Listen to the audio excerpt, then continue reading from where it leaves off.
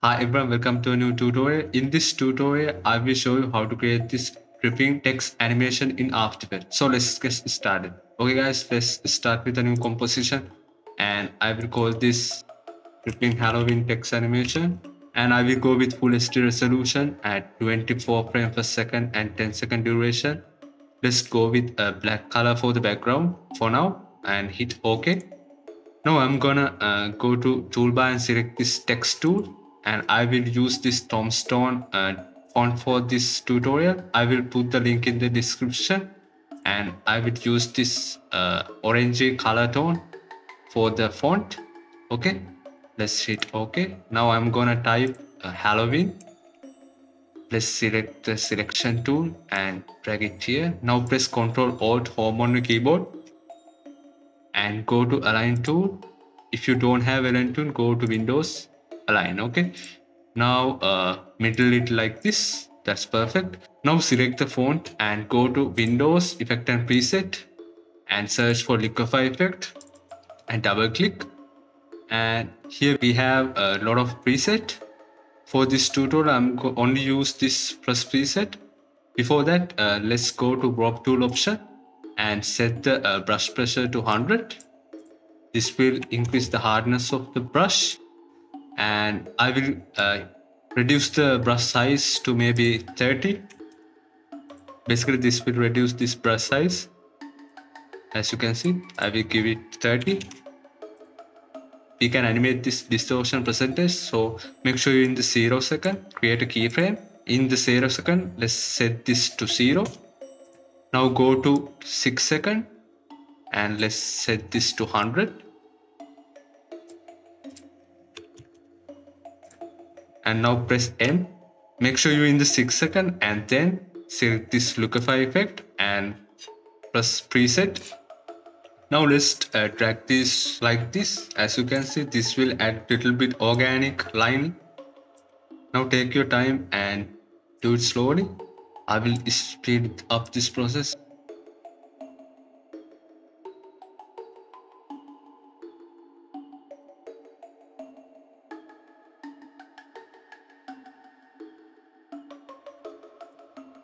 Make sure you also adjust the top of the letters as well, like this.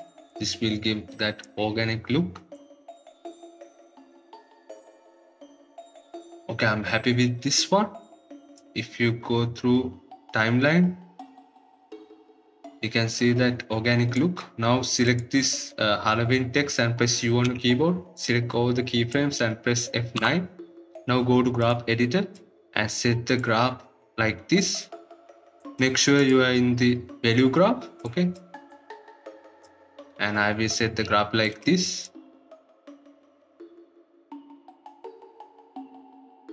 Select this Halloween text and go to Effect and Preset, search for turbulent displays and double click.